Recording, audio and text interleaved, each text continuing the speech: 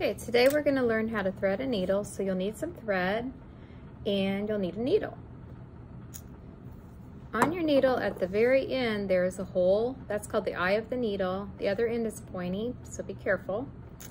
And all we're going to do, it's super easy, is just take your thread and push it through the hole that's in the needle, the eye of the needle.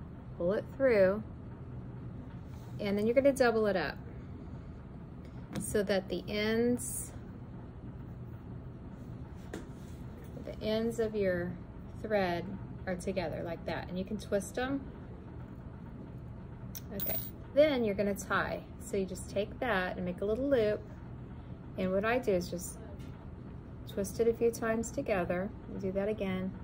Twist it a few times together so it makes like an X.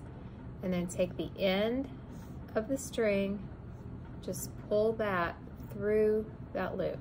And that makes a pretty decent sized knot. So you have a knot on one end, and your thread is doubled, and you have a needle on the other end of the thread. And now you're ready to sew.